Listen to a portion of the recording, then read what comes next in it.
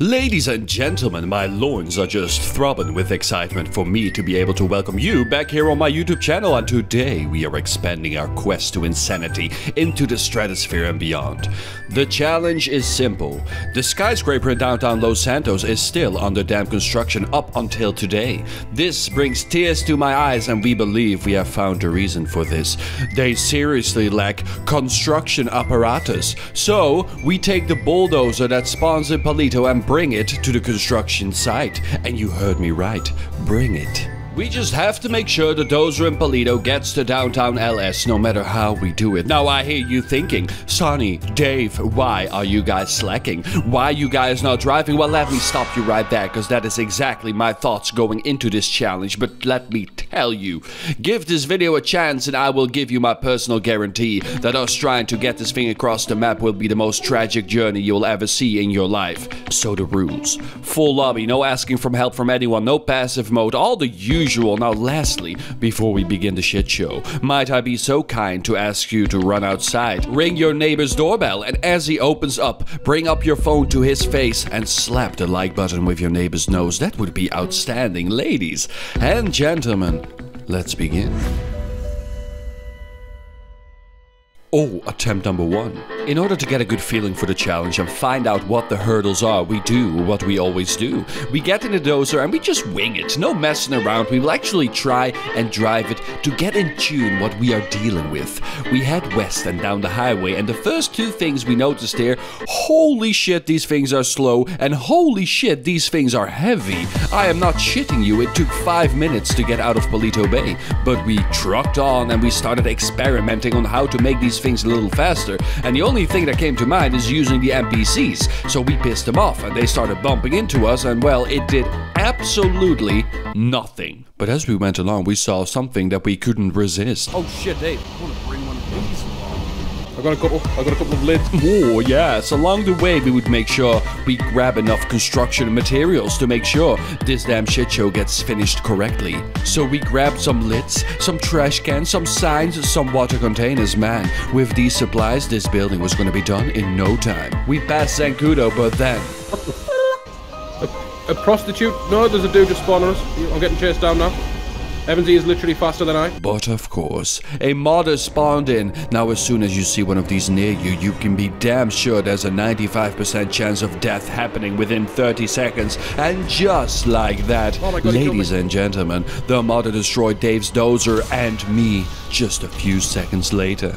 Attempt number 2. Alright, we are just gonna cheese this damn challenge. We've tortured ourselves enough in the past, so it is now time to just cargo up this damn thing. We are just grabbing this thing with the hook and fly it into LS, and, well, there was no way to hook this thing to the cargo bob, and my hopes and dreams came crashing down. There is no easy dub here. Okay, cool, so driving this thing would take literal hours. No airlifting, it won't work either, but what about doing it legit? As in real life legit. I mean, these things aren't driven to that designated workplace. They must be transported, and thus, we do this the sensible way instead, by using a truck with a trailer. Now this sounds like the perfect plan, doesn't it? Now let me tell you, it just isn't. Why? Cause remember in attempt number 1, I said these things were heavy? Yes, and with heavy, I mean it weighs as much as my lovely lump of plump Eunice in my bully series, and you should definitely watch it. Card popping up in the video right now, boom, self-promo. Anywho, we managed to get this thing on the trailer, but sweet Jesus on a scootmobile, the trailer nearly snaps in half with this thing on the back. I mean, I am actually confident this truck is the heaviest vehicle in the entire game. We can't even get up to speed with the truck, and just minutes later, after taking a minor turn, the Dozer falls off anyway. Well, shit.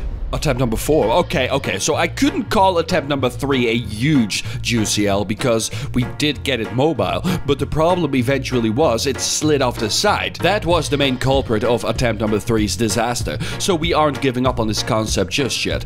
We just need to find a vehicle that would just slide the Dozer in the back, and oh my sweet Mary on the pogo stick, has they found the ultimate vehicle. I could already feel the victory royale brewing. We managed to drop it in the back, and holy shit, to both of our surprise, it actually worked. We were actually just cruising on the highway now. We flew past everything and it was coming along nicely until... I can't see. Put it down, thank you. Put it down. Come on, man, drive. That's me going forwards, Evans.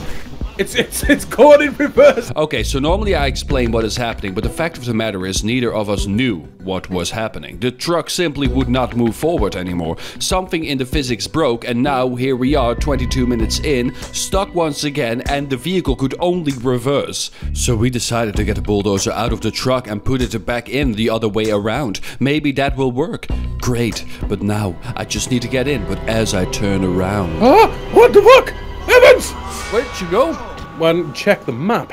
Dave just vanished into thin air, and when I looked at the map I saw him at LSIA, and I instantly knew what had happened. A modder teleported him across the map, and this might for once actually be a good thing. I rushed back into the dozer and prayed to the gods above that this modder would also take me away. We would be so close to our goal if he did so, and just like that, he took me away. To the inside of an ammunition. He killed me and turned me into a cardboard box man.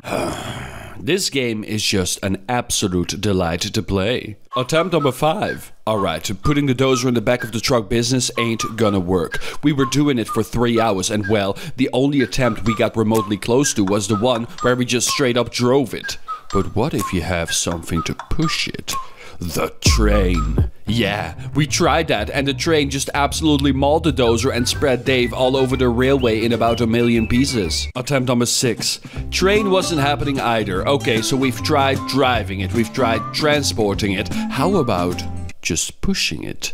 Well, let me tell you one thing, this thick boy, it doesn't like to get pushed around. So much so that nothing can actually push it. You gotta see this thing as a compact wheel, and you're trying to move it by throwing Tic Tacs at it. I have used this analogy before, and it definitely worked better then. But we started experimenting. Cars, it won't work. Trucks won't work. And after trying a ton of different vehicles, we came to the conclusion that we need a goddamn tank. Ladies and gentlemen, we were now on our merry, unstoppable way, and we were inching closer to that victory royale, but also a quick, sweet, juicy sprung stop.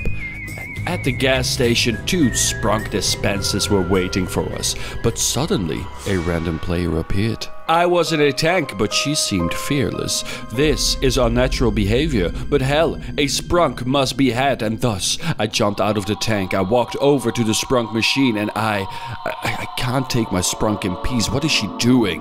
And just like that, another modder destroyed the dozer, and shortly after that, killed me with about 1 million snowballs. Attempt number 7. Ladies and gentlemen, it was now 3-0 for the modders, and if you want to see for yourself how low morale was at this point, look no further than my Twitter, cause let me tell you one thing, your 2 boys over here, they get a little prickly after 5 hours of getting killed by modders, but luckily, there was progress. We found out a way how to get this goddamn thing to the far south. It is via pushing with the tank. Now this tank has an advantage. It is a damn tank. And no, a lot of people aren't too eager to attack a tank, so yes, we had that going for us. Oh, the joy. We were getting a bit more comfortable now with our surroundings and we're just breezing on. Yes, now we're making moves. And actually feel secure. Somebody comes to fuck with me, I'm in a tank. Well, that's fantastic. Now listen up, legit real talk coming in right now. I was at the point of dropping this entire challenge and just stopping these videos right here, right now until the new consoles come out. Because it is actually beyond me how Rockstar dares to sell this game and dares to sell shortcuts in a game that is this broken. For real, anyone watching this thing and thinking about buying it for PC, simply do not. When the new consoles come out, your boy is out of this bullshit right away, but mama did not raise no bitch, and if Rockstar wants to fist us while doing this challenge, then I will take it like a goddamn champ. Attempt number 8. Now I hope we are all on the same page here. We know how to get the challenge done, but there's been one thing that's been in our way this entire run. It isn't the usual suspects, the actual players, no, it's the damn modders. So off we go, attempt number 8, and of course, a modder shows up. But this one was acting different. Now, although we were close to ramming our fist through the goddamn computer screens, we thought, well, let's just go with it and see how far we get. And for whatever reason, he just kinda let us do our thing. He was watching, but never really interfering. He was just observing, but we all know how these volatile creatures are. I mean, the second they get bored, they might just destroy you. It's kinda like doing water polo in a lake filled with hippos. It is just a matter of time. But we had to calm down a little bit, and it was now time for a quick sprung stop.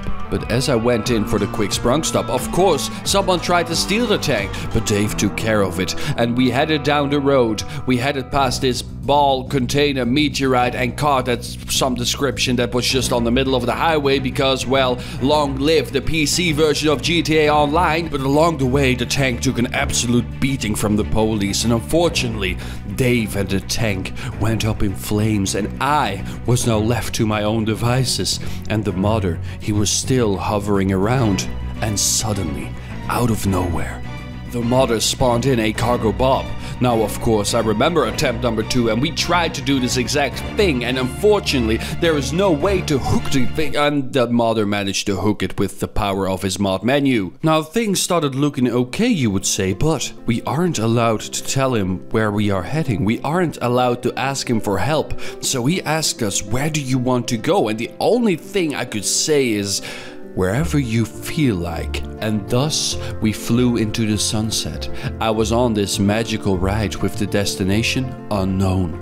We weren't safe just yet, but the thing is, if this modder wanted us dead, we would have been dead already. So we were just going where he would take us. And ladies and gentlemen, out of all places, he dropped us right on top of the Maze Bank, right next to where we need to be, and all we need to do is go down. Now, I was actually thinking this would end in catastrophe, but for whatever ridiculous and dubious reason, this vehicle weighs a ton, but it just floats down like a feather. And just like that, we landed this baby on the ground, and now it was only a short drive to the construction yard.